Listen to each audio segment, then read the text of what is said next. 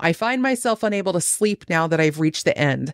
I feel unclean. I feel like I've been manipulated into oblivion. I often love to revisit books after reading them, but I never ever want to touch this book again. It's like a cursed object. I need to pass it on like a dark and dirty secret. To put it more succinctly, I am in awe. I am in awe all over again of the power the books hold, that they can do this to us, tease out emotions in us and make us believe things that aren't real, all with the power of our imaginations, teased to life by beautiful prose and searing characters. This book reminded me of why I love books, why I love to read them and write them. I hate this book. I love this book. Read it now. I felt this polarity, this sense of tectonic shift whenever I read Gone Girl, because I'd never read a story like it.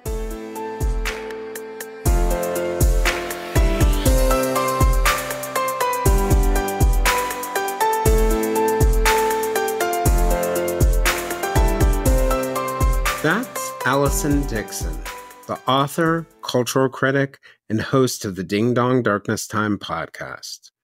I'm Jason Blair, and this is a Silver Linings Handbook podcast bonus episode. Last month, I joined Allison on the Ding Dong Darkness Time podcast to discuss the cultural phenomena of both the book and the movie Gone Girl. The idea for the episode came from a comment that Allison made to me before coming on the Silver Linings Handbook podcast last October. In that episode, we discussed the fascination of all of us as people in darkness. And one of the things that Allison had mentioned to me before the episode was that her own writing, including two of her books, The Other Miss Miller and Strings, were in part inspired by Gillian Flynn, the author of Gone Girl. After we recorded our Silver Linings Handbook episode, I went to look for the episode on Gone Girl on Allison's podcast. It was nowhere to be found, so I suggested that we do one together. We were both taken aback by the response to the episode online and in our inboxes, and as well during a movie night where we watched Gone Girl with some of the Silver Linings Handbook podcast Patreons. Listeners talked about how the mind-boggling tale of Nick and Amy Dunne was just an exaggeration of what can happen in relationships as facades begin to drop. Others talked about the ends that people will go to when they fear abandonment. Other listeners discussed gender roles captured in the book and the movie, that it was not the woman this time discovering the plot twist, but she was actually the one who was driving it. Others said there were great lessons about things like the dangers of not being authentic. For those of you who have already listened to the episode, you can stop here because it's the same. But for those of you who haven't, I recommend you give it a whirl.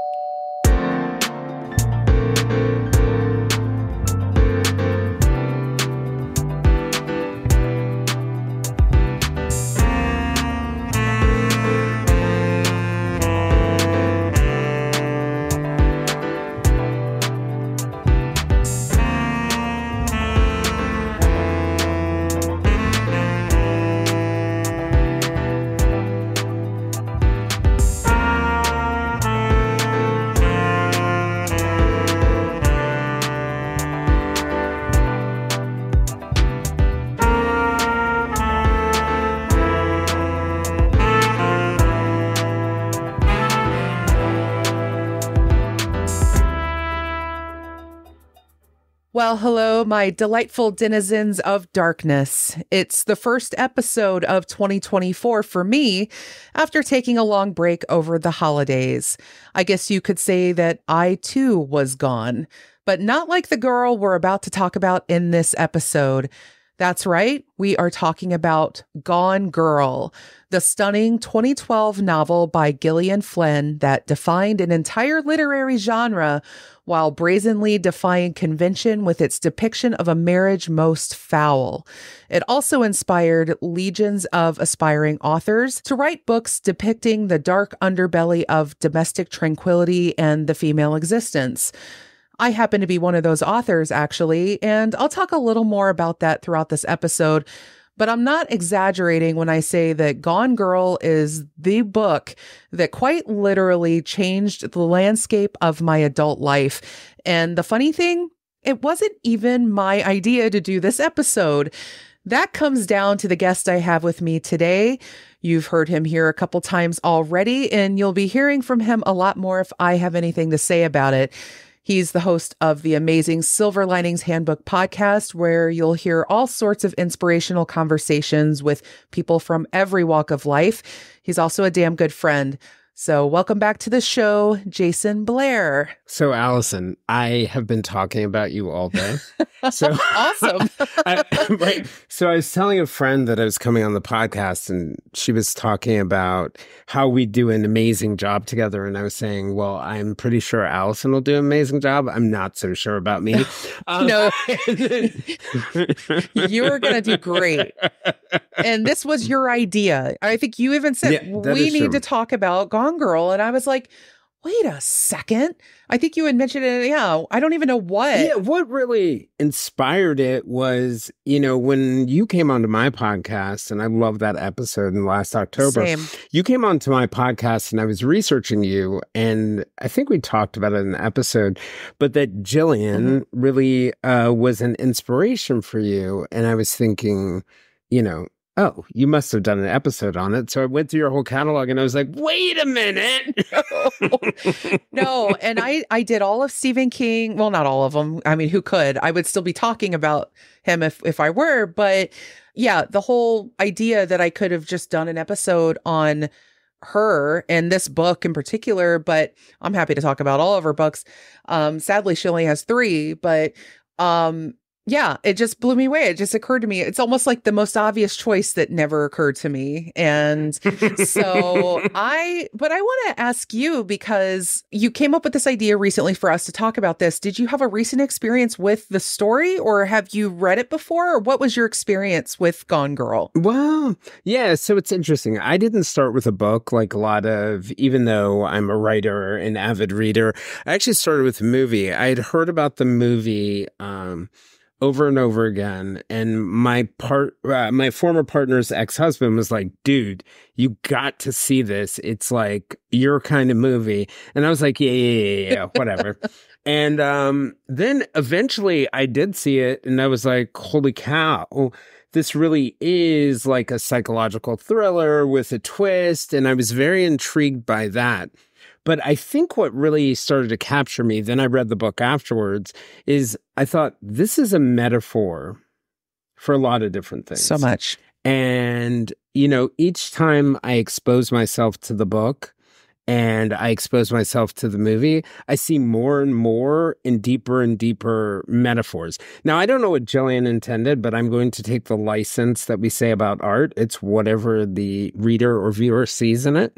So yes, I have my perspective on it that I would love to share. And the movie, by the way, is just brilliant. It came out in 2014, directed by David Fincher, starring Ben Affleck as Nick and Rosamund Pike as Amy Dunne, which is stunning casting. I think when they announced the casting for it, I was like, oh, yes, I can absolutely see it. Rosamund Pike is a lovely British actress, and she hadn't done a lot, at least over here, of this type of character. She tends to play, honestly, sort of more ordinary type characters in a lot of the work that she's done, but not that kind of icy blonde, almost Hitchcockian type of character. She killed it. I just loved her in this movie. Absolutely. I think, if I had read the novel first, I would have been like, okay, so, it'll be really hard to play Amy's character, just given that you're really actually playing multiple characters in it. And, the facade that she puts on as a part of the framing her husband is one character.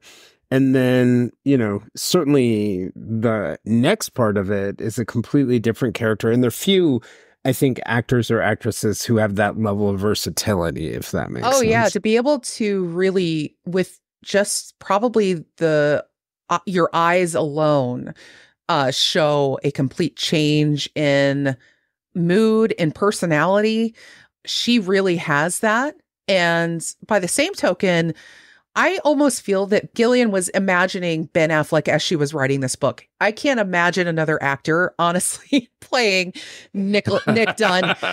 He is that sort of too handsome for his own good kind of face that I think is only... I don't know about actors, but I have a couple neighbors who are pretty much like... They just look like they're not real. Sort of like a... John Hamm is another actor that's kind of like this. He's almost too handsome. It's almost like handsome, and I don't mean handsome in a way that I am physically attracted to him. I just mean in that like classic, traditional classic American, in that lantern jaw, like, you could just see him in like a fedora and a trench coat, in some detective movie or something. Just that classic handsome, but also there's something about Ben Affleck in particular where he just looks like a guy who is very repressed in some ways. He's always kind of had like this, he has that facade, and then you could tell there's like something boiling inside him, but it's under about like a 50-foot slab of marble.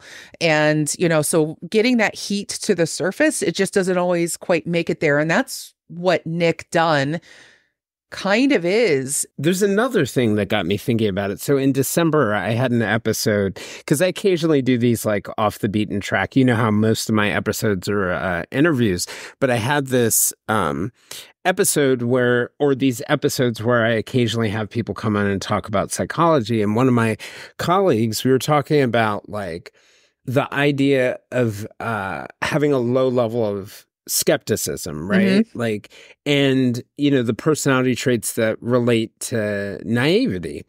And, I asked all my guests to come up with examples, and my colleague, Brittany Lawhorn, came up with the example of Nick and him sitting there, smiling in front of his wife's picture at the press conference and smiling with other people because that's what he thought people were supposed to do. And even his truly believing that you could walk into your own house, your kitchen would be clean, everything would be clean, there would just be a broken table and a turned over chair. Like if I saw that instantly, I would be like, somebody set this up. Yeah. But he's just so naive. And I'm pretty naive myself, but he's exceptionally naive. And that is like, it's a hard role to play, I think. Just to give a rough outline here, and by the way, we're going to talk a lot, and we already have, we're going to talk a lot about the plot. There's going to be spoilers. We're going to act like everybody who's listening to this has seen it or read it or doesn't care if they get spoiled. So just fair warning. But the story is set in largely set in Carthage, Missouri. And that's actually where Flynn herself comes from. I don't know if she's specific. No, she's from Kansas City, but she's from Missouri. She's a Missouri gal. And her previous books are also set there. So this is like her main. She just understands that Missouri, Ozark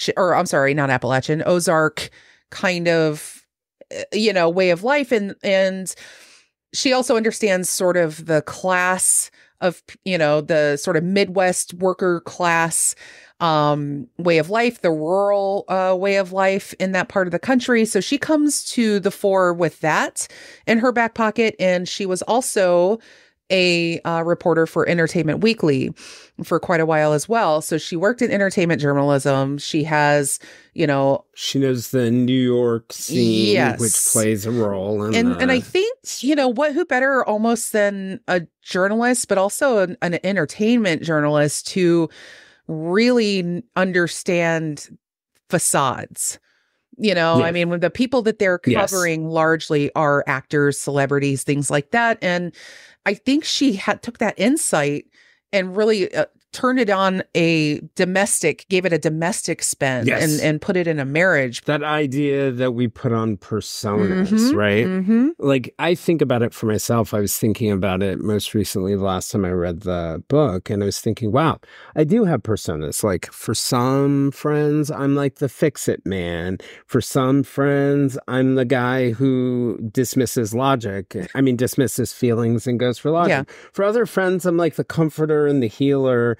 But I would say the one difference for me where I think it can become extreme in relationships is that all of my friends know most of me, right? They know all of me. It's just the role I play in their lives as opposed to a persona that I put up that is a wall between me and them. Right. Yeah. And that's very much, I tend to be very compartmentalized and, and similarly, I have friends that know me in a certain way, as a certain type of personality. And there are people that have seen me at my absolute worst. There are people who have seen me only at my best. And so this story plays a lot with that because think about, when you're in a new relationship with somebody, let's say just for the sake of this story, we'll say romantic relationship. And in the sense that you have your sort of like initial meeting and you're trying to impress each other and you're trying to be the best version of yourself that you can cobble together. That's usually what we like to think we're doing. But eventually, once you're with someone for a while, those facades kind of start to slip away because you start to feel comfortable with one another. There's always that joke of like, at some point, you're going to become comfortable enough to pass gas around each other. Yes. Well, and one of the things that I find, like certainly in dealing with my friends and their relationships and my own, is that, I think about my longest running partner. We knew each other when we were 14. There was no persona to put on, right? Like she could see right through me and I could see right through her. So, but I think of, a lot of my friends or even other relationships, the whole sort of like piece of mating that involves physical attraction first. And then what you do is you essentially, not everyone, but you create a persona to fulfill what you want from that physical attraction, right?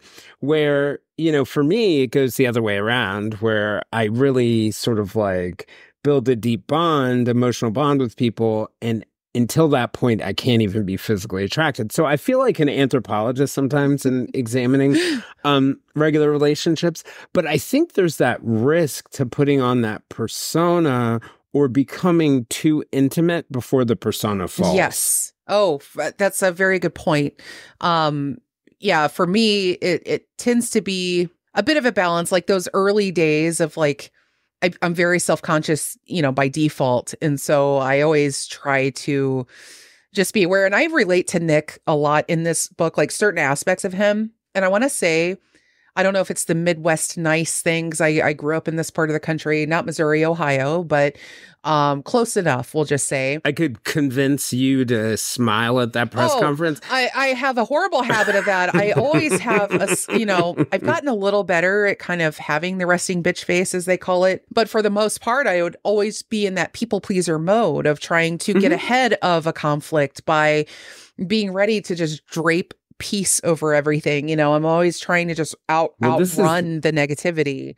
Yeah. This is good because I can totally relate to Amy in the sense that, I think for much of my life, I've tried to hold back parts of myself. And, I can't relate to her, and we'll get into it with her relationship with her parents because my parents were lovely. Yeah. But holding back a piece of myself or kind of like shaping myself slightly to other people. And then I think what happens with Amy, and I know I'm getting ahead of myself here, is that, she builds this relationship with Nick. They have the facades up. She finally gets to the point where she can trust him and she drops the facade.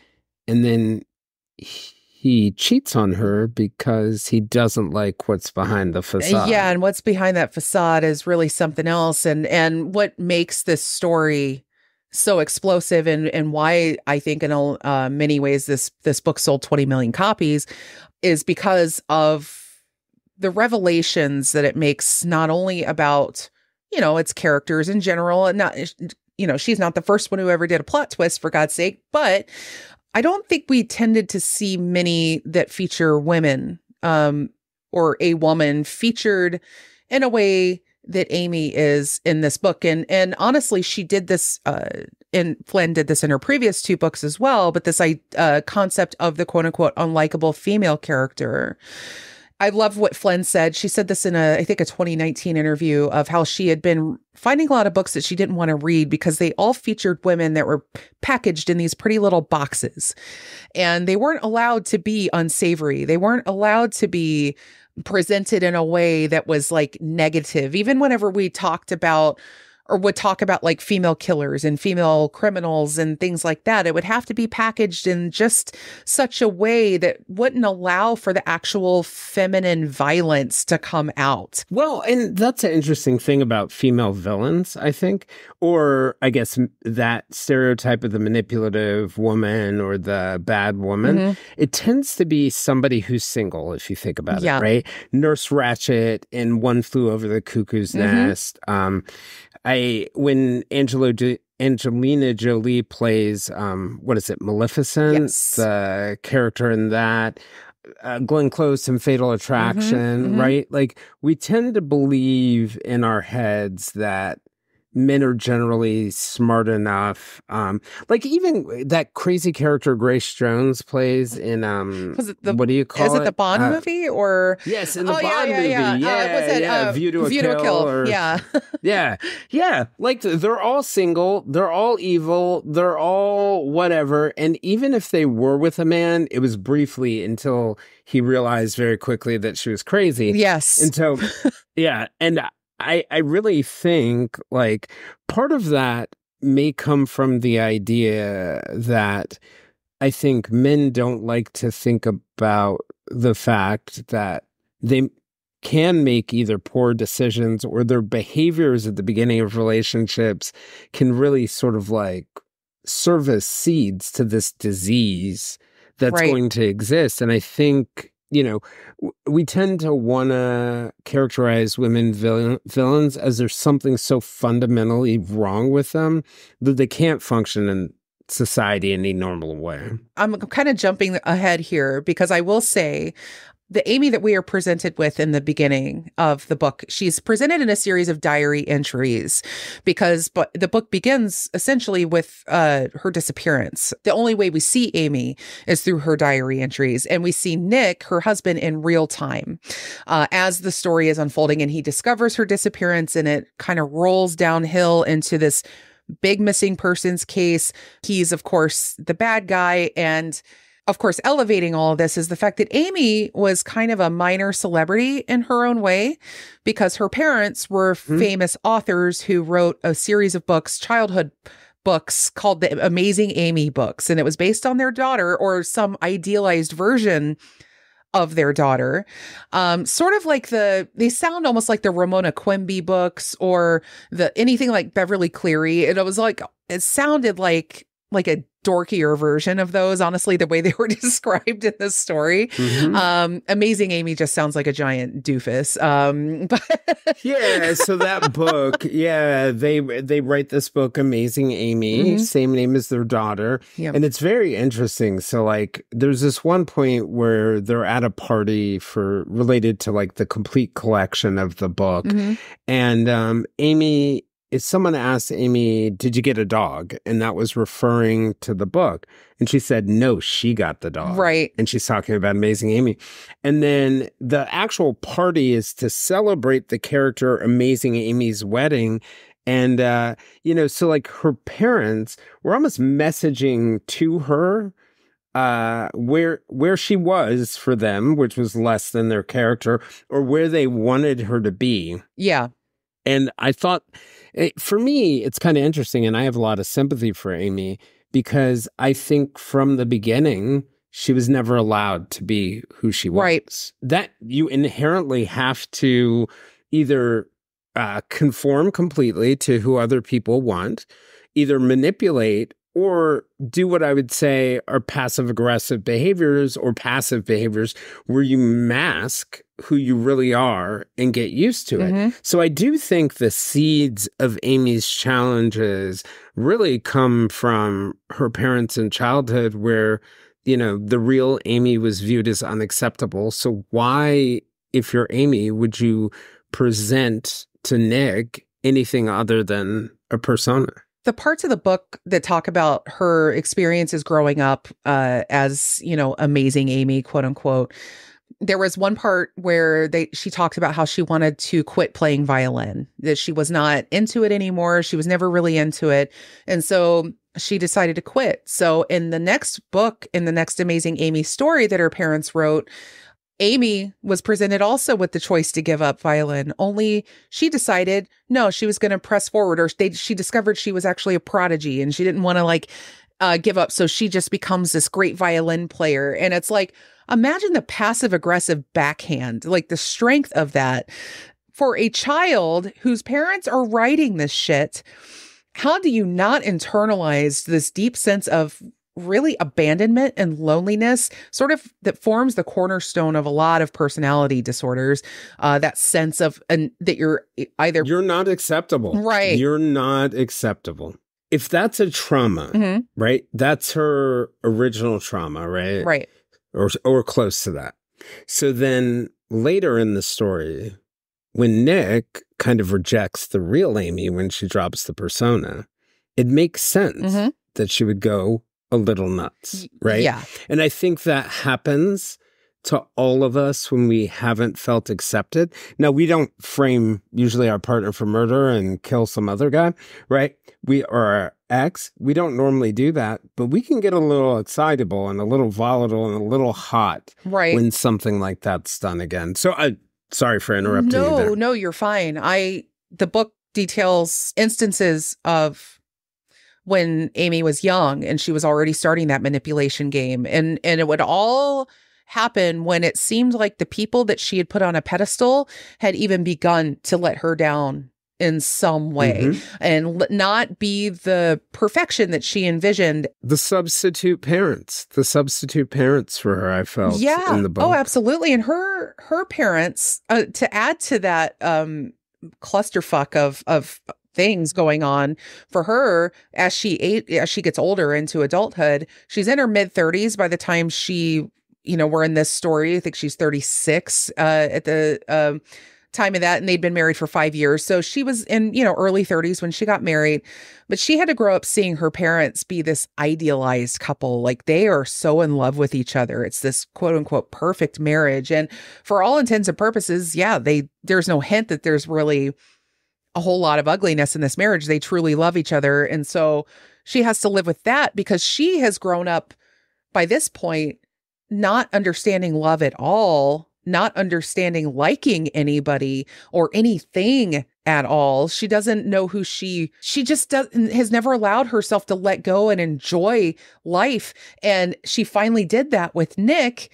And then when she finally let herself enjoy it and let that guard down, he rejected her because what he saw was that she was a miserable, untrustworthy person that he could never live up to pleasing. And so what does he do? He goes and has an affair. Yeah. But do you think, and this is a question I have, do you think that is almost something, and I'm not saying it's just women that this happens to, that society, parents have certain expectations for women about what they're supposed to behave like, what they're supposed to be interested in, what boys will like or men will like.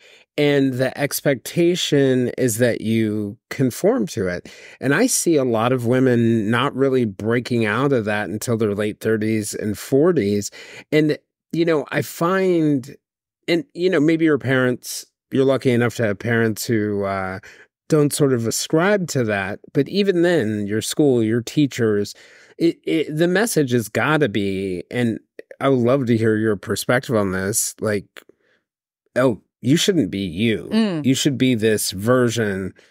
You should be Barbie. You should be whoever. All the time. I think tone policing has defined so much of my life as a woman. That idea. I mean, I don't think I ever intensely related to another woman as much as I did when I watched Hillary Clinton run for president. And I'm not trying to get political here. I'm just saying that watching a woman be the front runner candidate for the Democratic or any political party running for president in the United States, to watch a woman be constantly threading that needle of acceptable human behavior. On the one hand, you're robotic and you don't exude any sort of maternal anything, and I can't relate to you and you're too cerebral. And on the other hand, if you show any emotion whatsoever, then you're hysterical and you cannot be trusted with the nuclear codes, but we're going to vote for this crazy motherfucker anyway. You end up being, viewed as shrill or angry. And I think there's another piece of that, like that it also shapes the ideal of men. So when they find somebody who doesn't fit that ideal, it begins to like shatter this societal expectations. I think that is a great segue to one of the things that made this book famous, apart from its plot twist, was the cool girl monologue, is what it's referred to. And anybody who's seen the Barbie movie has seen a take on this with America Ferrera's wonderful monologue about being a woman in modern society. But Miss Flynn got there first. And I'm just going to read a little excerpt because I absolutely love, and it goes on a bit longer than this, but this is the meat of it here. Being the cool girl means I am a hot, brilliant, funny woman who adores football, poker, dirty jokes, and burping, who plays video games, drinks cheap beer, loves threesomes and anal sex, and jams hot dogs and hamburgers into her mouth like she's hosting the world's biggest culinary gangbang while somehow maintaining a size 2. Because cool girls are above all hot and understanding.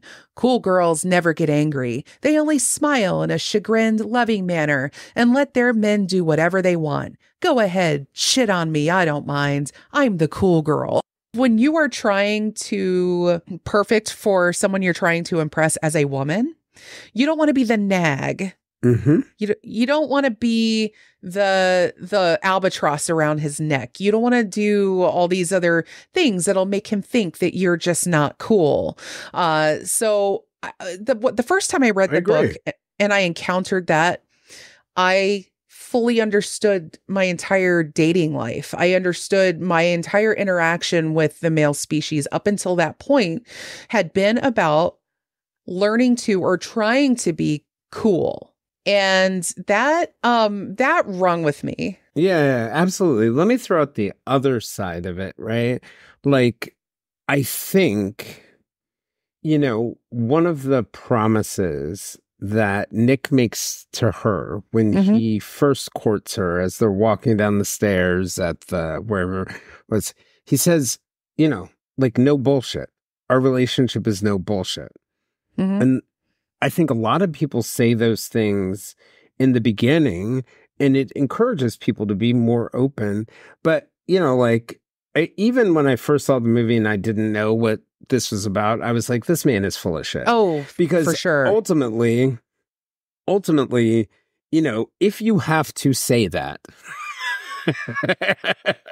I sort of feel like your authenticity isn't there. And what Nick did not do is give her real feedback on how it felt. He freaked out. He misbehaved. He had an affair that looked strikingly like the beginning of his relationship with Amy, with the cool girl who, in the middle of him being a suspect, sneaks into his house and, has sex with him in the chair as his twin sister is sitting in the other room. Right. He's literally like dating his student. Yeah. Cheating with his student, who is like a mirror of the cool girl that Amy originally was. Right. And yeah. Well, that is also something his twin sister, Margot, she's so great. I really love her. And she's really like the sensible half of that twin brain that they have. The only sane character other than Nick's lawyer, I think, in the entire, and maybe the detective in this entire If anything, book. she's kind of the audience surrogate character because you're really kind of, every time Margot speaks, you're just like, yes, okay.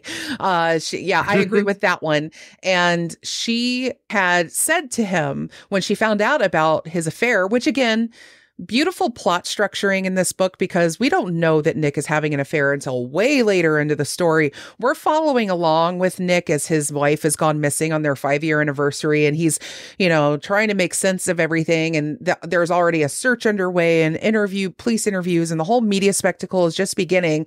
And it's almost like dropped right at the end of the first act, where he's like, okay, yeah, I should mention I'm having an affair, because he'd had this phone that had kept ringing throughout the first part of the story. And he's just like, okay. And we don't know what the hell's going on there. But then all of a sudden, Andy, the girlfriend, walks in. Yeah. And in the movie, Amy goes missing. And that day he's calling and calling and calling. And us as the viewers believe he's got to be trying to call Amy's phone, but no, it's Andy, the girl he's having an affair with. Yeah, and Nick is really hard for me to like. He is, well, first of all, the book version of Nick, you asked me earlier before we got on here if there were a lot of differences between the book and the movie, and in terms of the story itself, no, not really. In terms of the plot and the characters, no, not really.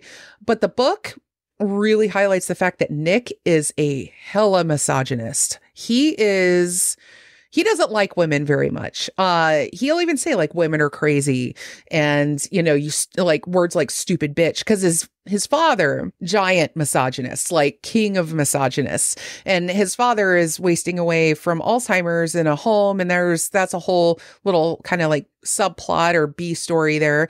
And so you get the sense that he was a mama's boy. He was very close with his mother. He was very coddled by her. And then he has this hateful father, but at the same time, bits of his father come out in him. And you see that a lot, even without his direct dialogue. You see that misogyny is deep in him, and that makes him very hard to like. I agree. I think one of the things, and, just sort of walking through the story, we get to the point where, it's very clear they're having problems in their marriage. One of the scenes that I like is, we find out later that Amy, through her trust fund, had paid for everything. The house was in her name. The bar that Nick and his sister, Margot, ran was in her name. And she had wiped out her trust fund doing it. And as the story sort of progresses and we start to find out, all of these things about their relationship, and it's really hard to tell what's what, because one part is from Nick's point of view, and he's obviously demonstrated an ability to lie and hide secrets. And another one is from Amy's point of view, and I don't know how credible to take that because she's setting him up for murder. Right, that first part, all those diary entries are like mostly bullshit, but it's interesting to kind of try to pick through and see where the truths lie. One of the fascinations of the book, for sure. But you're right, though, there is that dueling unreliable narrator aspect. Although it's funny, I read an interesting essay recently where they were talking about the use of the term unreliable narrator when referring to Amy. It's almost like unreliable in the sense that in the first part of the story, you don't know that the diary entries are a part of a setup, that she is leaving that diary to be discovered. But there is also this aspect that when women reveal themselves to be terrible people, either in life or in stories, it's almost like she's not in control of these things that she's doing. She's not trustworthy. Instead of she's telling you exactly who she is. This is not an unreliable narrator. This is a very reliable narrator. It's just a narration you don't like. Yes, exactly. And that's the part that I think is very true about it. That once you know it's manipulation and you go back into your head, she is a very reliable narrator of the story she wants to tell. Yeah. And it almost in a weird way doesn't matter how reliable she is, but I think there's an element of sending the message in that about how she felt. Like, we don't know whether Nick really pushed her into the stairs and hurt her. We don't really know if he did some of the things that he did, but I certainly do believe that's the way she felt. And some people have said that, Gone Girl is a metaphor for some of the problems in the concept of marriage, like this idea I think that many things are an illusion in marriage, and that ultimately marriage requires victimhood. Yeah. And it's such an American thing, right? That somehow in America, compromise is considered victimhood, which is about the silliest thing I've ever heard in my life. Right. But it's this notion of victimhood being required in marriage. But I actually think the metaphor for me is much different. I think it's the cost of not being authentic. Yes. Yes. Don't be authentic. And I've seen this 1,000 times with my clients, coaching clients who have mental health challenges. I've seen this 1,000 times in the relationships of my friends. The ones who are not authentic pay a huge price.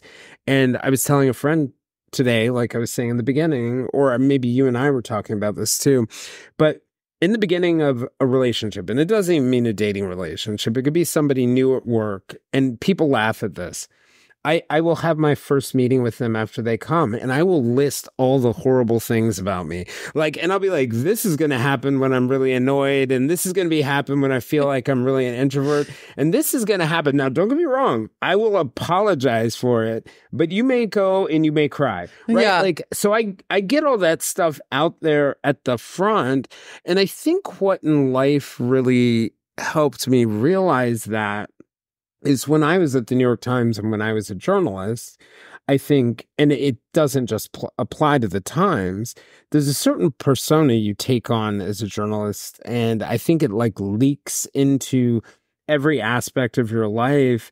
And I felt like post-Times, post my fabrication and plagiarism, resettling my life, I didn't know who the heck I was. Right. Right. Yeah. The personas had taken over me. Yes. I think that is, something that I think a lot of us find ourselves in too when we are getting older and we kind of are shedding our old skins, like from our 20s, which I think we kind of have the most scars on them in a lot of ways through those years. And then, we come to new enlightenments and we sort of, our personalities deepen in some ways, and parts of us shed that were there. I sometimes think about the person I was 10 years ago. And when I read this book, more or less, and seeing it through the eyes of a 44-year-old. I got one for you, though. I got one for you. Are you talking about the person you were? Or are you talking about the reputation you tried to build, the person that you tried to make other people perceive? Oh, that's it right there. Yeah. I cared way more about that when I was younger. And I still do. I mean, I had this kind of intense need to be liked, and not to be liked, to not be disliked. Let's just say that people can feel neutrally about me and I don't care, but I don't want people to not like me or to hate me. And, I would try to read these books like the subtle art of not giving a fuck. And, some of these other, stories that try to help me not be so fixated on what other people think about me. And some of it has gotten through, but it's a work in progress. So I have a colleague at work who says this about me, and I have several friends who say this about me, that they're so jealous because I have the gift of not giving a shit. Yeah. I just don't. And the beauty of there are many horrible things about going through a scandal, but one of the beautiful things about going to scandal is you realize you cannot control your reputation, so you just might as well be you. Oh, yeah. And I think over time, what I've learned is and I think some of this comes from the process of learning to love yourself, that Amy was deprived of, and probably Nick was deprived of to some extent. Yeah. That when you learn to love yourself, you stop giving as much care to how other people feel about you. You're able to say, hey, that person feels this way about me. That's their experience, and that's okay. Or this person feels that way about me, and they're an idiot. So why do I care? So what happens when that's your spouse? Oh, God. The interesting thing is like, I never see my spouse struggle with a lot of the stuff that these two struggle with. It's kind of crazy. I don't know if I need to. He's a unicorn. Yeah. And we should cage him and copy him. Yeah, exactly. Like, I don't know. He has a gift. I will say that. But like the irony of all this for me is that when I first read this story and was blown away by it. We should tell these poor people what happened. Okay. So I don't think we fully told them. I'm going to start with the review that I wrote on Goodreads back in 2012 when I finished this book.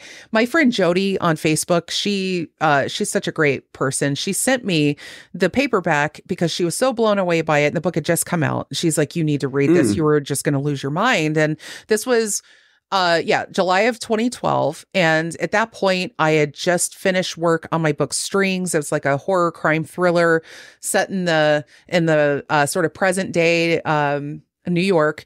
And it was the first story like that I'd ever written because I normally would write horror and science fiction or fantasy in other worlds, sort of paranormal and whatnot. But I struggled a lot because I realized I always wanted to answer these big existential questions about the human condition and all this. And I thought that sci-fi and horror were great places to do that from.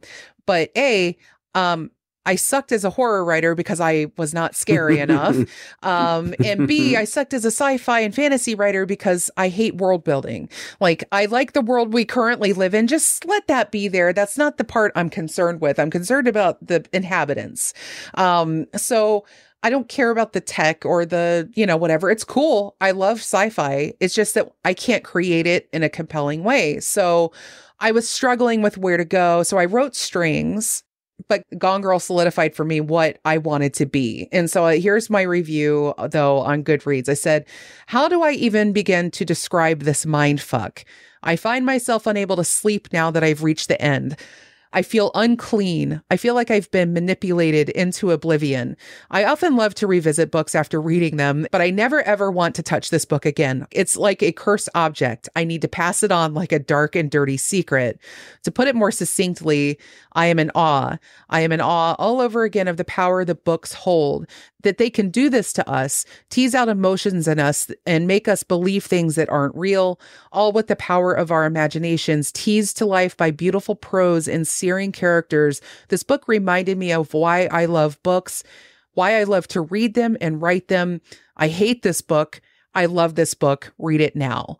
I felt this polarity, this sense of tectonic shift whenever I read Gone Girl, because I'd never read a story like it. And now, admittedly, my life was steeped heavily in Stephen King and Anne Rice and Robert Heinlein and stuff like that. And then I read this, and the sense of like this marriage, and it's just this story about these two people like colliding in this really fucked up way. And I was like, I can tell stories like this. This book gave me permission that I, for some reason, didn't think I already had, which is something that is dumb about me. I've always been that way. It's an exaggerated version of what happens in relationships every day, right? Boy meets girl, girl meets boy. They fake who they are. They finally get to know each other. Someone doesn't accept the other one, or they both don't accept each other for who they are. They don't really know each other. Yeah. And people will fight. I think it's a great example, an exaggerated one, of what people will do to fight to get the person that they originally fell for. But the hook here is, I think, in addition to not being authentic, the other piece of it is, I think people don't care to get to know who the real person is. Oh, yeah. And so it goes both ways. Oh, for sure. And, being able to see it play out the way that it did, and this whole idea that I could write an Amy character. I had already written a sadistic female character in Strings, so I was already like really loving that. But to see not only someone else do it, but also this is a bestseller. This is a mega huge book. And I was like, okay, I can reach people with characters like this.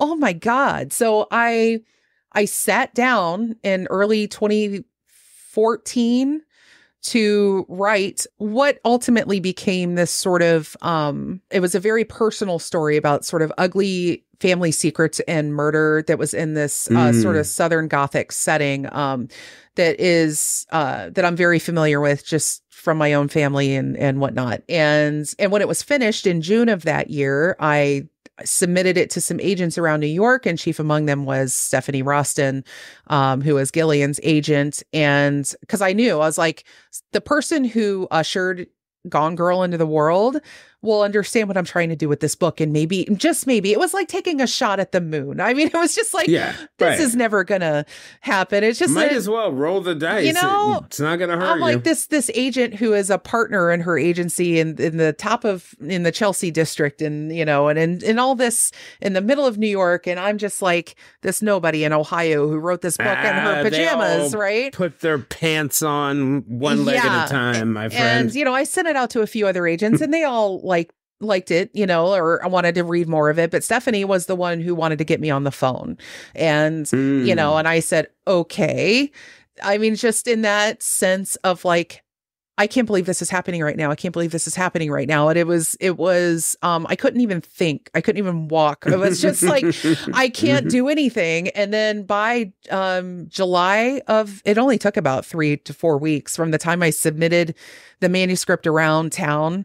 I was signing the contract with Stephanie at LGR. Wow. And so at that point I was like, oh, fuck, this is happening. Well, you know, it didn't happen. The book that I managed to get her with didn't get published. It came very close, but the next book did. And so ultimately I like to think that, I dedicated The Other Mrs. Miller to my husband, and that was a heartfelt dedication, but it's really a secret note to Flynn to say, hey, this book would not be here without you. Yeah.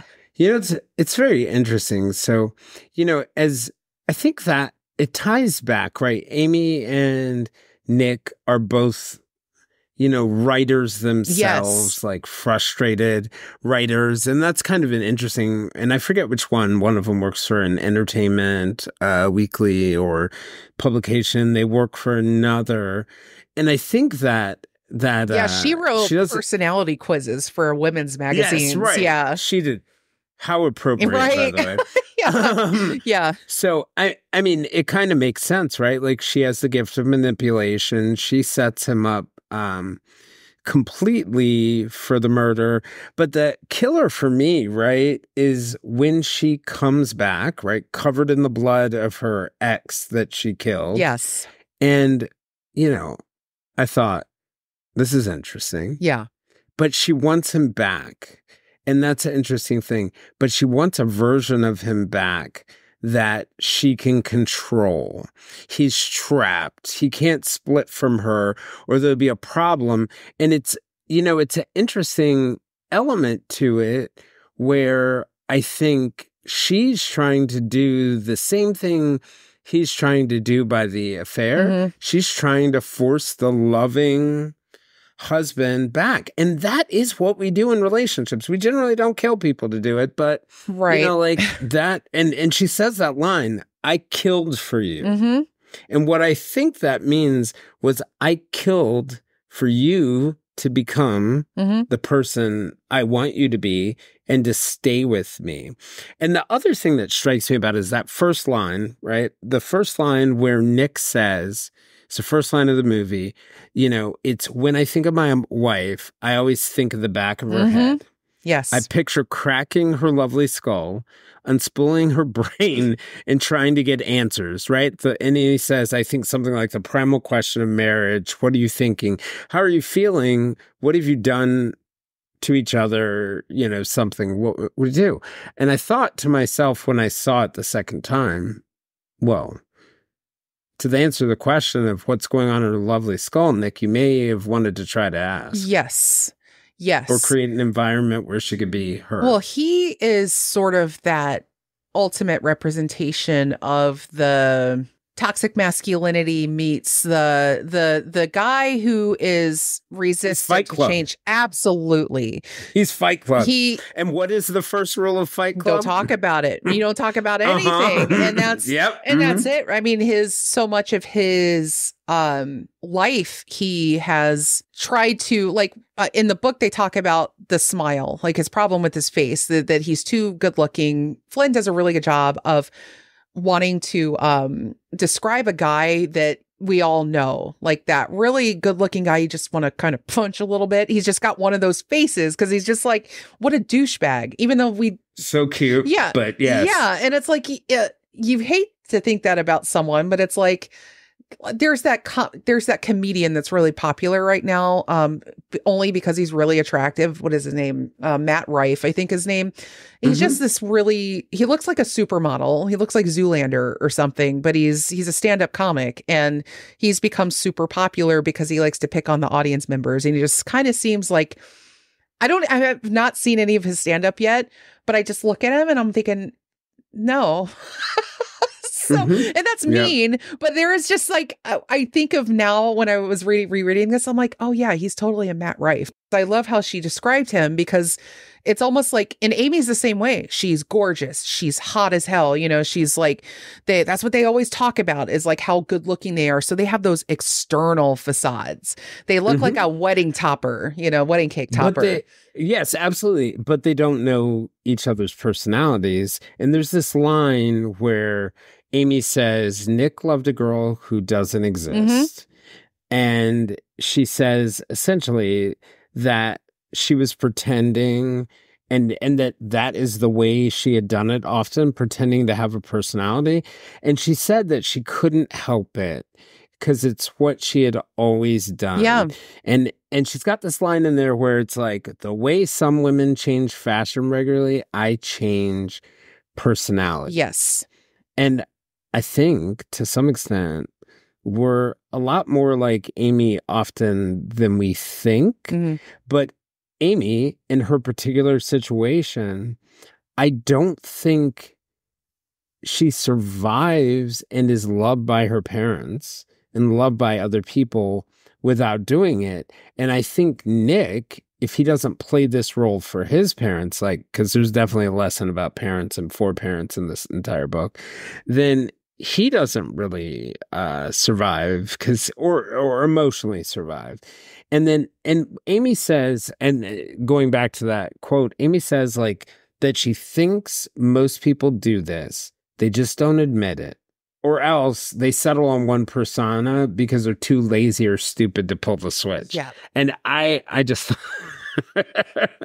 I just thought to myself, okay, Amy, like, you need to sit down with a therapist. Oh, big time. You are probably right about most people have personas that they put on both times, but like for her to think this is adaptive, right, is quite frightening. And really, she reminds me a lot of, when you talk about the traditional psychopath, in the sense of a good friend of mine who's a prison psychologist. He would tell stories about, the psychopathic people he worked with that would watch soap operas so they could learn how to emote.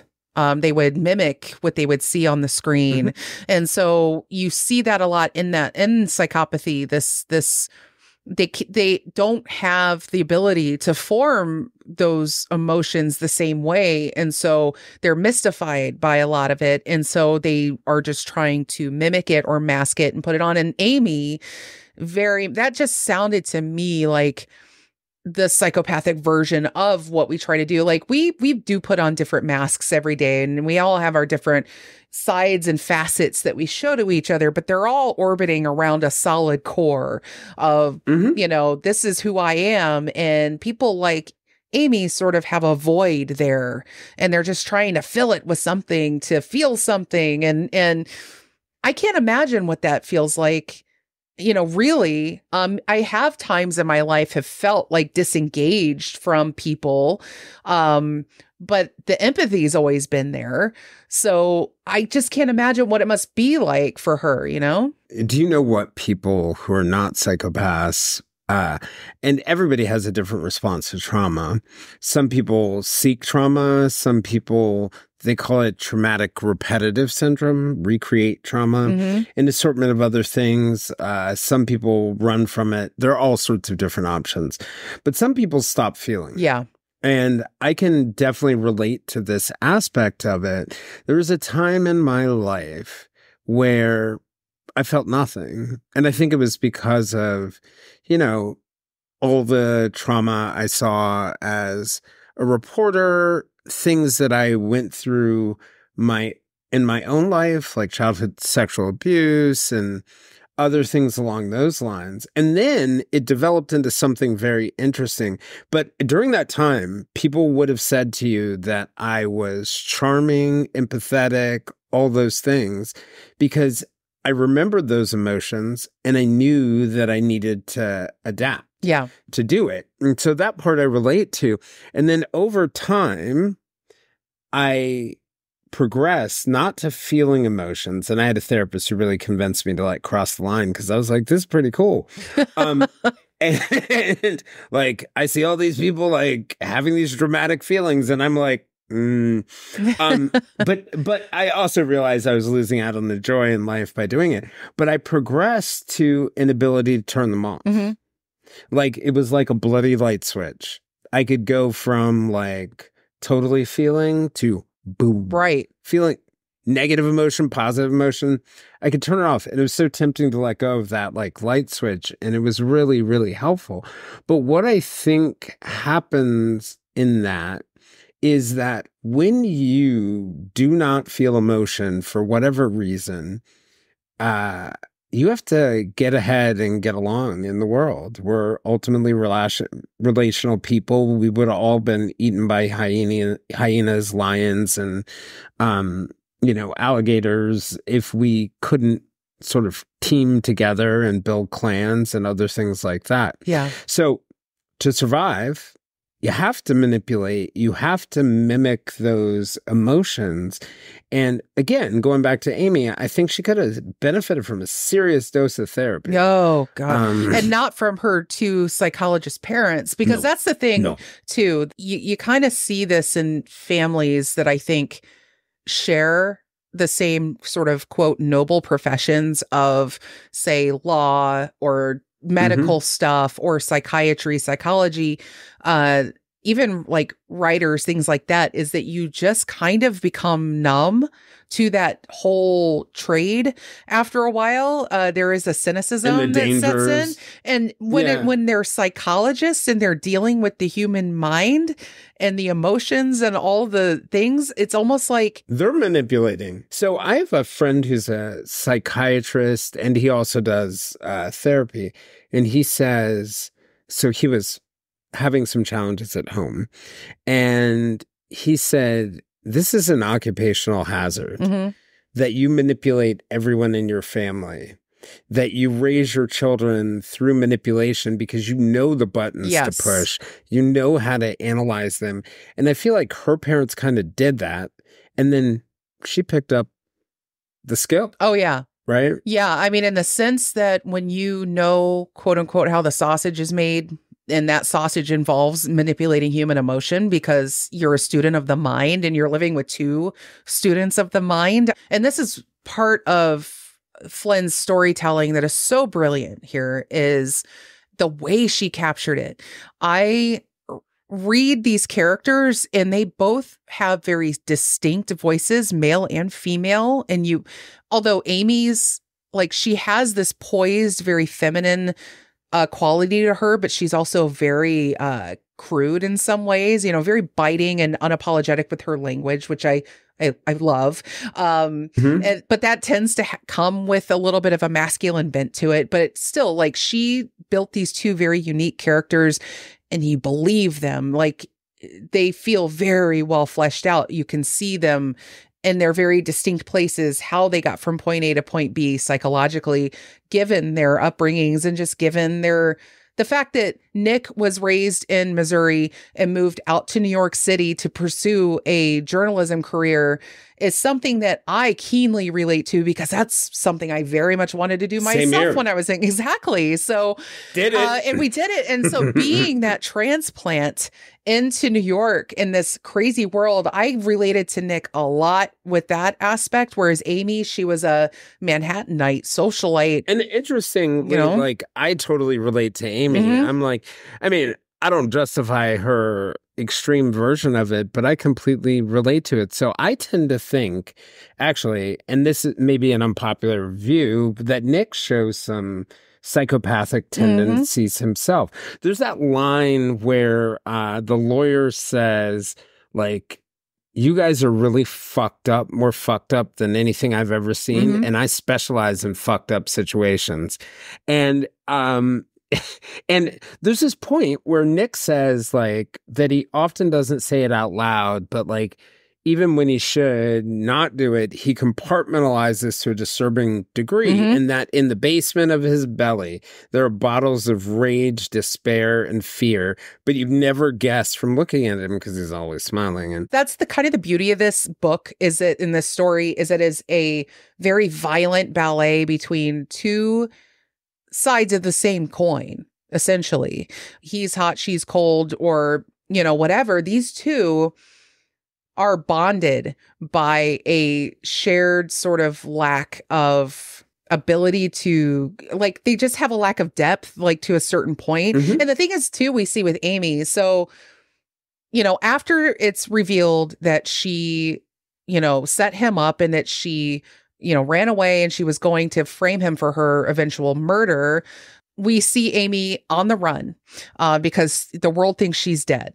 And so she had to cut her hair. She did the whole Harrison Ford and the Fugitive bit, changed her appearance. She'd put on a little weight. She had, saved some money. So, and bought a car, like a really old beater, a Ford Festiva, if I remember correctly. That detail is very fresh because I just read that today in my little reread. But anyway, she's out there in the world on the street. And all of a sudden, this sort of like maestro of a woman who can dictate an entire, symphony around her fake death is suddenly forced to fend for herself with very little money and an inability to really fight for herself in any fundamental way. Do you think she didn't originally intend to come back? That wasn't a part of the plan? In the book, she was going to kill herself and then let her body be found, and then he would definitely be framed for her murder. And she said, underneath the bodies of all the other women who have gone through that. Exactly. But she was very quickly disarmed and robbed of her money by two people that she looked so far down her nose at. These Ozark white trash, redneck people, that's her words. Pretty nice people, by the way, for robbers. Well, exactly. They went fishing together. They went out on the river boats together. I mean, they hung out. They had a good time. And then they realized she was carrying about $8,000 in cash on her, and they wanted that money. So she gets robbed and suddenly she's without nothing. And she even admits to herself, like, I was never taught, for instance, how much things cost, how to budget. I was never taught how to fight. I was never taught how to deal with people like this. And so all of a sudden, all the power that she has in this situation with Nick, and everybody else that she's manipulated and controlled over the years is completely gone. And suddenly she is like the rest of us. And, and I think that is a really interesting thing too, that even she was forced to change her plan. The mastermind of it all couldn't hack it out there in the world, like the people that she always looked down on. And I think there was like a deep humbling, well, not humbling, because she's as vicious as ever whenever she goes home. And I think, by the way, those two robbers probably had a better relationship, better coupledom than her and Nick. Oh, for sure. And there's this concept in the book that, that it's really difficult. Well, frankly, it's difficult to hold up manipulation in general, but it's kind of like conspiracies. They eventually fall apart. Right. But she makes there's this point in the book where you get the feeling that they both feel that it's really a difficult time to just be a person, like a real actual person, and that instead we play a collection of personality traits, like selected from fictional characters. And, and the argument essentially is like, because we're all acting, there's no such thing as a soulmate because nobody's real. Yeah. And I understand where they're coming from. It's BS. I think on two levels. One, just be yourself, get to know yourself. And if the person doesn't like you, cool.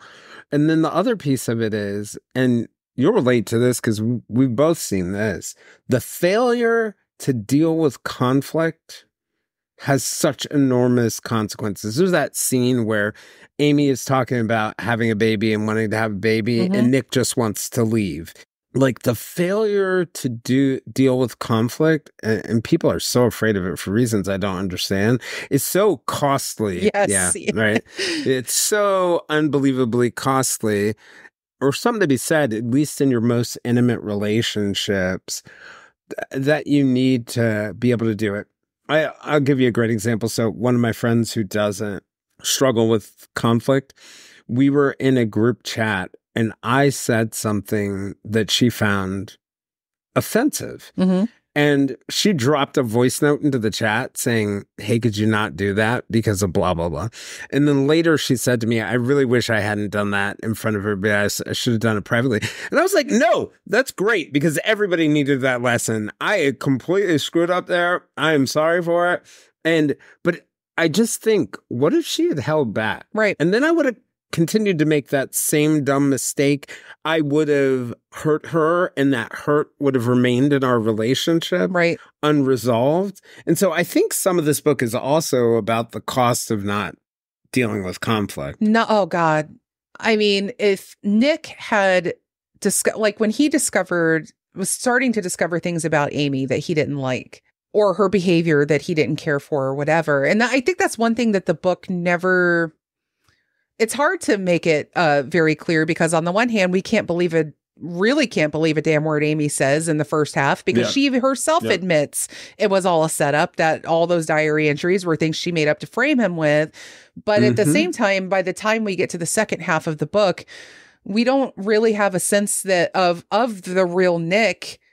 Maybe the thing that maybe reveals it a little bit about him is that, like, with the baby. Like, she didn't want the baby. They were going to try to have a baby. And he actually really wanted it. But in the first half of the book, she depicts him as not wanting it.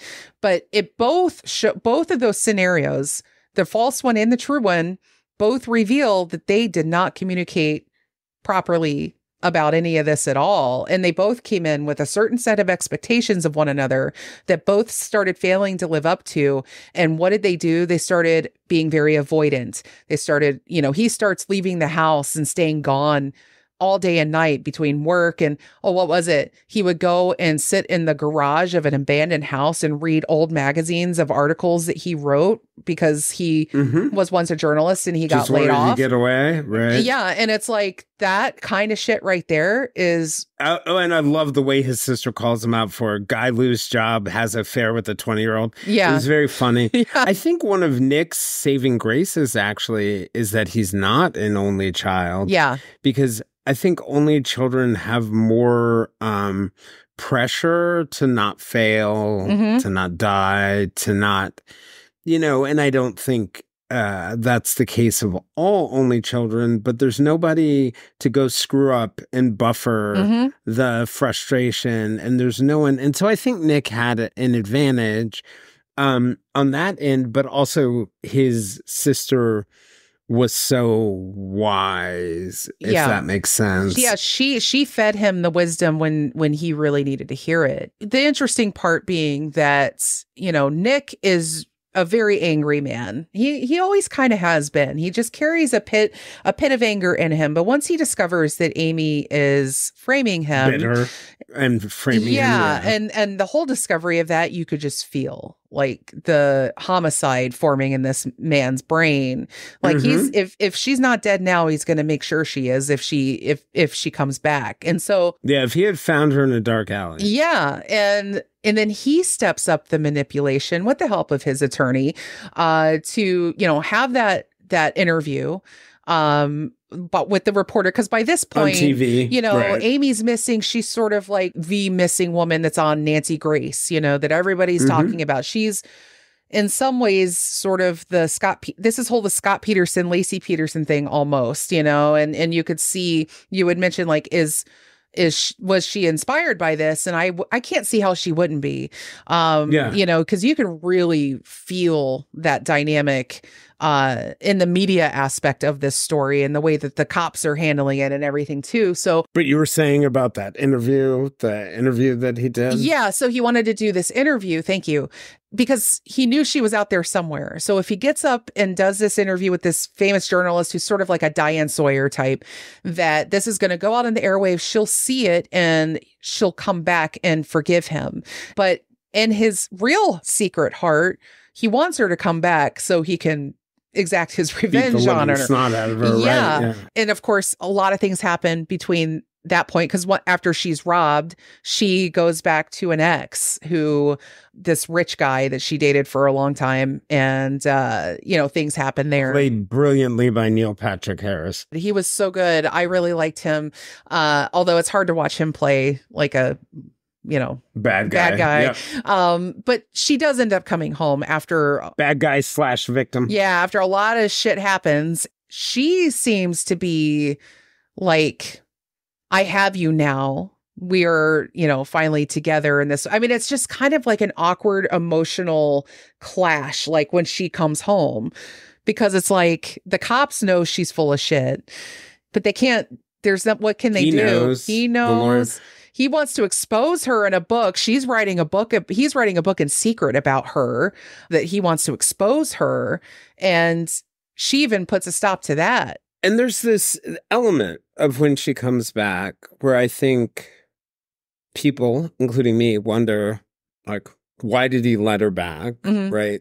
Why not go on TV and tell the real story? Right. You got the cops who know, your attorney who know, you got enough people who have a good idea. And so why did he take her back knowing how crazy she was? She was pregnant. Oh, yeah. Yeah. And I think the pregnant piece is a part of him, but I think also a part of it was she was going to kill for this marriage. I mean, I think a lot of people use those phrases, right? Right. They don't necessarily mean kill, but they do mean go to the extreme. Whether that involved killing herself, killing him, or killing the baby. You know what's interesting too is I think about why she's fighting so hard for this when she doesn't need him, does she? I mean, why? No. Why does she need this marriage so badly? Vengeance. Yeah, it's almost like she reminds me of someone too who is like hooked on something really bad and she can't see that. Like she thinks she's in control, but she's hooked every bit as much as he is by this dysfunction. But I wonder whether there's a grass is greener for both of them, right? Like he thinks the grass is greener in the affair. She thinks the grass is greener in terms of running away and then gets robbed and the grass is not greener. Right. And well, she went out there and saw the world, found it scary. At least with Nick, it's the devil she knows. Yep. And can control. Yeah, and I think, like, if you want to know the story of a lot of bad marriages, like, it really kind of fits that model where, and I actually think it can work out well if people separate with each other. But I think the big difference between these two in most marriages I see with separation is they never knew each other. Right. They never loved each other. Exactly. Right? That first, going back to that first line in the book where I sort of feel like Nick, it wouldn't have been that hard to know what was going on in Amy's head. I do think that there was willful and selective ignorance. Yeah. They were just both too hooked on the illusion of one another to settle for the reality of one another. So they are going to do what it takes. And what I find myself constantly going over in my head is how this ends. for them? How much longer does it go? Well, and I also think like a part of it too, right? Like Amy wasn't really willing to do the real work with Nick. I don't know that it was laziness because the manipulation took a lot of energy, but Nick was just too lazy to do the hard work. Yes. He didn't want to do the hard work. And maybe, I mean, he detected that possibly it would be impossible. Like when you end up in relationships with somebody who has something like borderline personality disorder or antisocial or histrionic, any personality disorder in that cluster B of really emotional ones, not only is it hard work, it is hard work for both people. But I sort of felt like Nick wasn't willing to do hard work. And I always tell people, like, you are friends with somebody and infatuated with them, and it's lots of fun and it's light. But once you start dating them or marrying them, no, like 90% of your time is hard work for that 10% that's blissful. Oh, yeah. It is. I tell people when they start dating, I often say to them, well, get ready for the hard work. Yeah. Because that's what this is really about. I mean, when I have found myself at the worst parts of my now almost quarter century long marriage, certainly quarter century long relationship, it has been, Jesus, 1999. When we have found ourselves at that lowest point, it's usually comes after a series of years where we've just been on autopilot, and then all of a sudden you just hit a wall.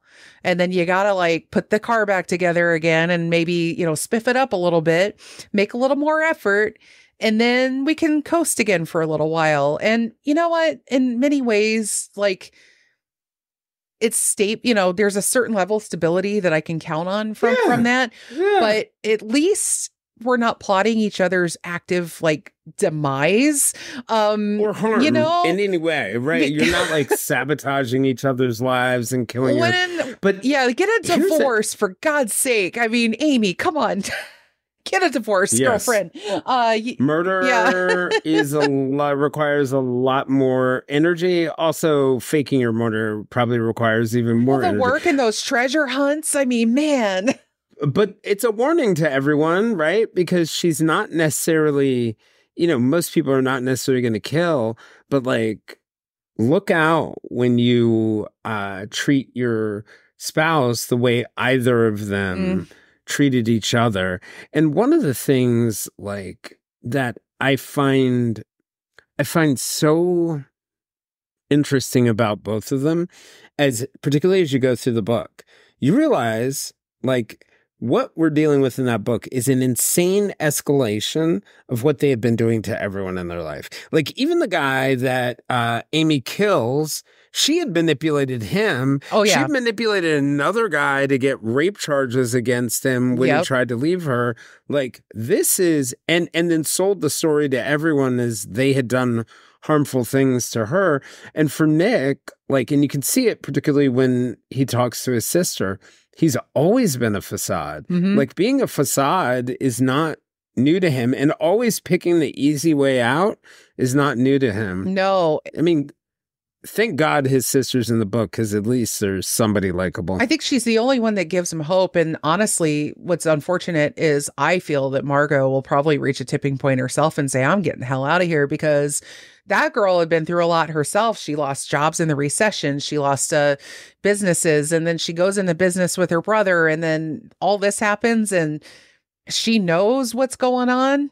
She knows what's up. And so how long is she going to put up with this shit? And she's the only stabilizing force that he has.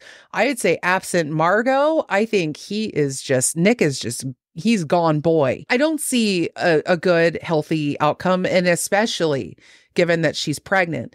Because that's the thing, is that she inseminated herself because he had semen put away when they were going to originally try to have kids. Right. And so she impregnates herself with that. And I don't see a healthy outcome for either one. Like the man is having an affair with the red panties of his, girlfriend, who is his student in his office. Yeah. Like that is not going to turn out well. And anything Amy does is not going to turn out well.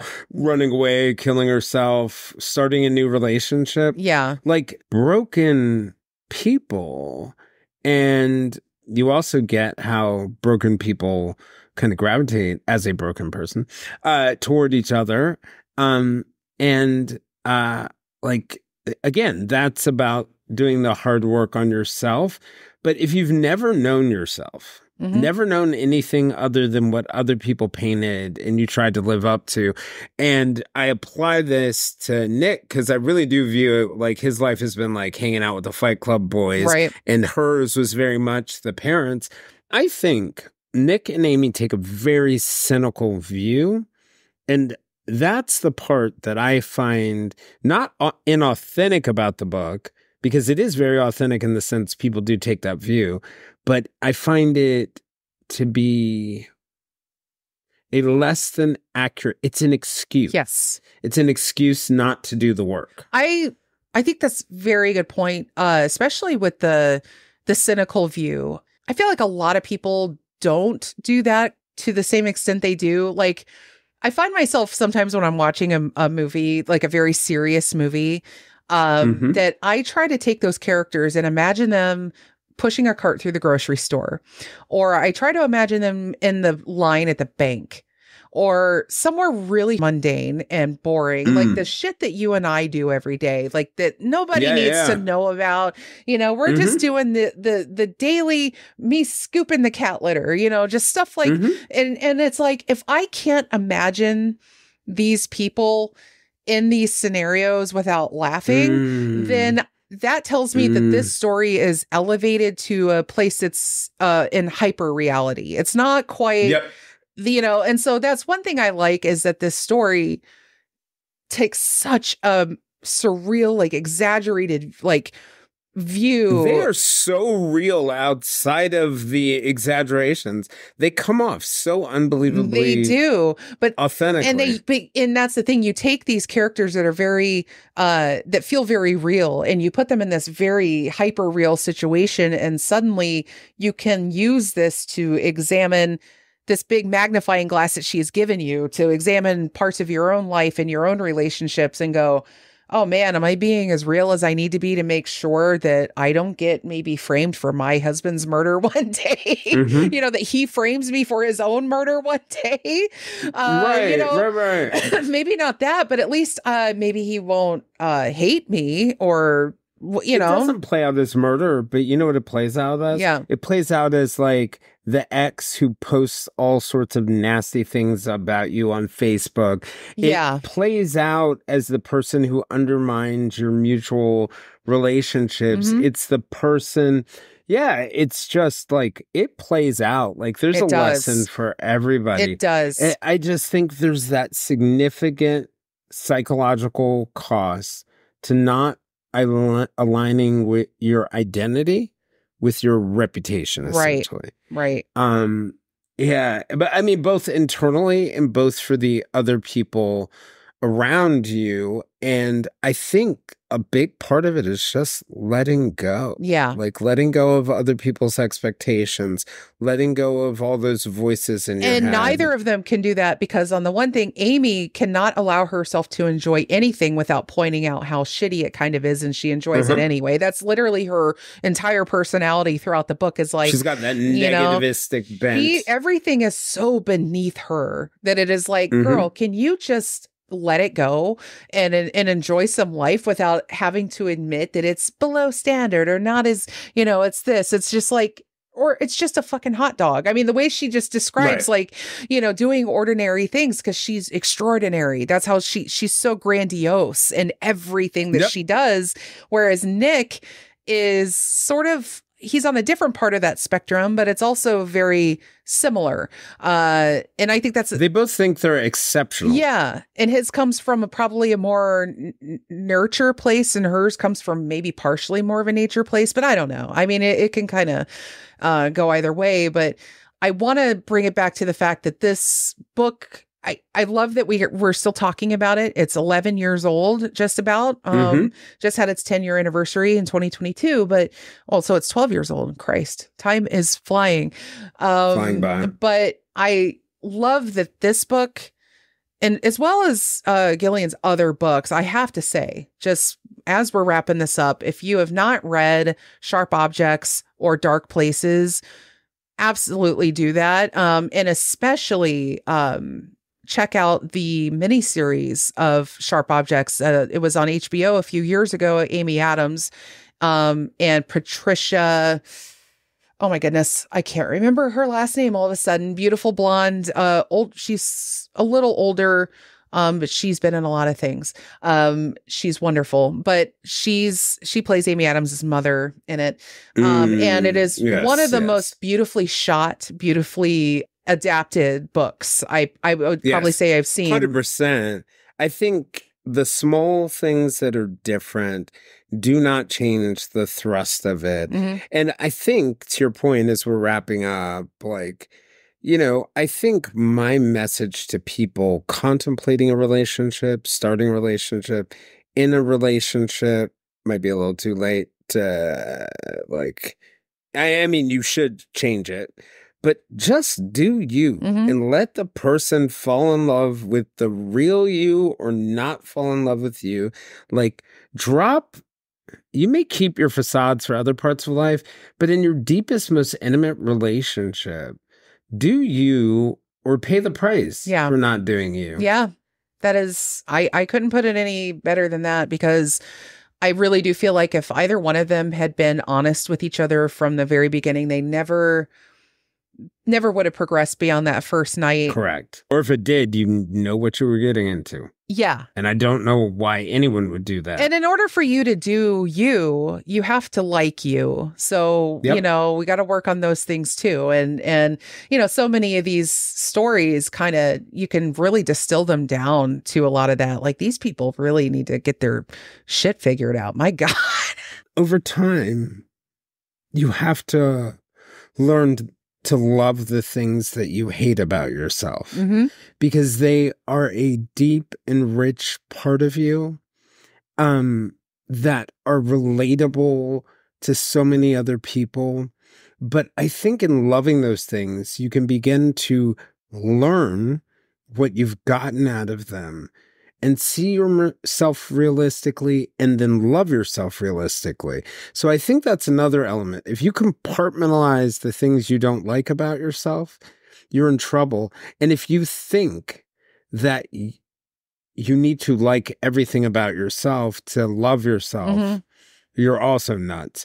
So so to your point, I think that that's why we grow. That's why we change as humans. Right. But to your point, I do think that, you know, the fundamental flaw of these two people was not really loving themselves, or to some extent, not even allowing themselves to fully form. Yeah. And if you are in an environment where you have the opportunity to raise or shape the minds of young people,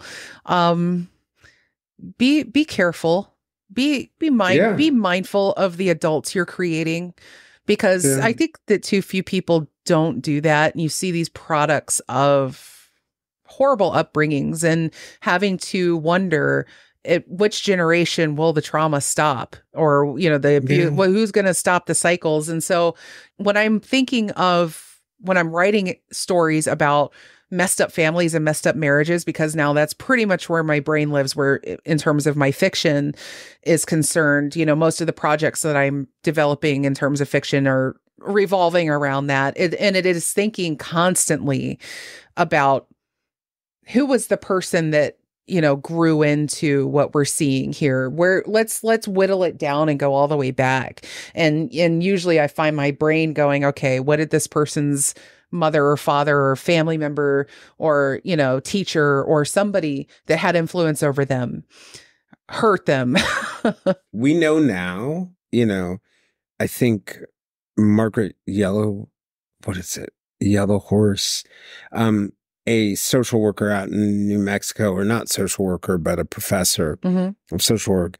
You know, we know that from Indigenous people, intergenerational trauma takes like 7 generations to address. And more recently, researchers have noted that trauma changes your DNA that you pass down. Yeah. And so I think there's a cost for generation to generation. And I think if my message to parents would be, let your children be who they are, because unconditional love is to allow them to be who they are. It doesn't mean you have to accept every behavior. Right. But it does mean that you can love what you have. And I think so many people do not have the capacity, in part because their parents didn't love them unconditionally. I tell people that a lot in terms of, at least trying to understand their own trauma and the people that hurt them and going, okay, now who hurt them? And then we can go back and look, okay, who hurt that person?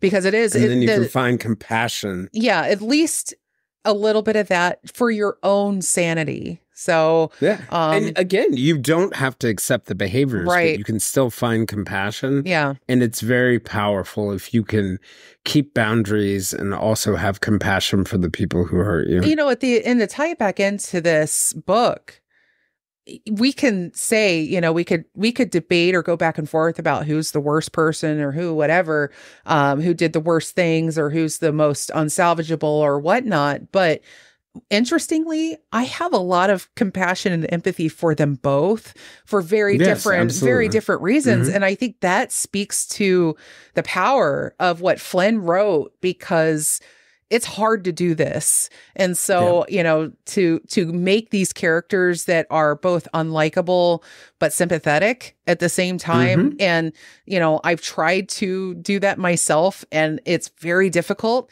And I will never attain the mastery that she has. And I have all the love and respect. I'm just like, I've never met her. And even though we have a very common associate, it's like between the two of us, I haven't been able to engineer some way that we can all get together for lunch or something in Manhattan. But, a girl can dream. And it also does make me wonder what from Gillian's life inspired this, but I may never want to know. Oh, she is just a fascinating person in and of herself. And yeah, I would love to sit down and pick her brain. And I will leave on one little bit here of something that she wrote, and I'll post this in the show notes, but she wrote this when Sharp Objects came out, and it was an essay entitled, "I Was Not a Nice Little Girl." I'm just going to read a little excerpt from it, and then the rest of it, I encourage you guys to check out. "We devour the news about Susan Smith or Andrea Yates, women who drowned their children. But we demand these stories be rendered palatable. We want somber asides on postpartum depression or a story about the man who made her do it. But there's an ignored resonance. I think women like to read about murderous mothers and lost little girls because it's our only mainstream outlet to even begin discussing female violence on a personal level. Female violence is a specific brand of ferocity. It's invasive. A girl fight is all teeth and hair, spit and nails, a much more fearsome thing to watch than two dudes clobbering each other. And the mental violence is positively gory. Women entwine. Some of the most disturbing, sick relationships I've witnessed are between longtime friends and especially mothers and daughters. Innuendo, backspin, false encouragement, punishing withdrawal, sexual jealousy, garden variety jealousy. Watching women go to work on each other is a horrific bit of pageantry that can stretch on for years." And I blame men. Yeah. And that's the thing, is that there's a lot of misogyny that results in a lot of this kind of behavior but we're also expected to button up and be proper and quote unquote nice ladies or ladylike. But there is that ferocity, there is that violence, there is that sort of rancor that is not expressed in the feminine way and in the feminine sense. And I think that she gave so many women power to talk about these things and not feel ashamed of them. It's almost like that ability to examine your cellulite on your thighs and just show it to the world like, yeah, guys, this is my flesh. This is what it looks like. This is who I really am. Yeah. Yeah. There's this Carl Jung, the psychologist, has this theory about our shadow. And it's, a bit of our dark side. It's a bit of who we were as a child. And that if his theory essentially is if we don't embrace that shadow, the shadow will still follow us around and sneak up on us. And I think so many women are not allowed to embrace their shadow the way that men are. Yeah. So when it comes out like a volcano. Yeah. And so this comes back to one of my favorite topics, like gender equality, man. Yeah. Like, we got a long way to go. And, we can just realize that as human beings, regardless of gender or biological sex, is that we're capable of great things and capable of horrible things. Some seriously crazy things. And we're going to be talking about so much of that stuff, you and I together on the journey of wherever we go. And you're just awesome. Thank you, Allison. I feel the same way about you, my friend. It is great to have you as a friend, as a colleague, as a partner in crime occasionally on some things. Partner in true crime. Yes. yes. In true crime. Yes. In the true crime community. Oh my gosh. Yeah. The true crime community is really something. It's nice to have friends to weather it with. Right. Because, absolutely. Who's going to be the next Gone Girl? Right. You just never know. But honestly, if you are a true crime fan, reading this book through the lens of true crime and understanding it is, it's beautiful. It really is. I mean, I was just saying, I'm seeing like all these different murder cases through the talk of like hearing these lawyers and police talk. And then I just want to like go, I wonder what Brett would think about what that lawyer just said. What about Bob Motta thinks about how does Bob Motta feel about Tanner Bolt? Yep. Yes. So, I can tell you how I feel. That man is badass. Oh yeah. Yeah. Played by Tyler Perry, by the way, in the movie. He was, that was a great choice in casting. But I'm going to leave it off here. And, the show is back, essentially. This is the first show of the new year, and I'm going to keep pumping out the episodes. Got a big project underway that I'm not ready to reveal yet, but Jayson knows what it is.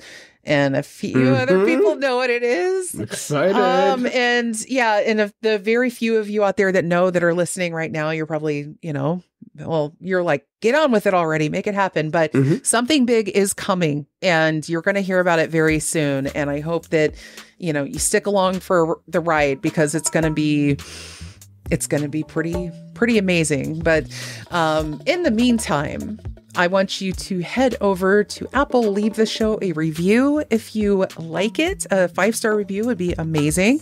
Head over to the Facebook page to leave comments or suggestions on episodes you'd like to hear about. I'm looking to do a bunch of short Ding Dong Ditch episodes here in the coming weeks. As, I got a lot of little ideas percolating in my brain. So I got a bunch of that coming. And the big announcement. We're just going to leave you in suspense on that. But in the meantime, thank you for listening, and we'll see you next time. This episode was produced by yours truly, Allison Dickinson, and wouldn't be possible without the amazing contributions of countless friends, family, and supporters. Big shouts also go out to Nathaniel Dixon for all the show art, as well as Spencer Morlock and Ken Dixon for the music. I'll be back with something new next week. In the meantime, you know what to do. Be good, you little ding-dongs. Thanks for joining us for this Silver Linings Handbook podcast bonus episode. We'll see you all again in a few days.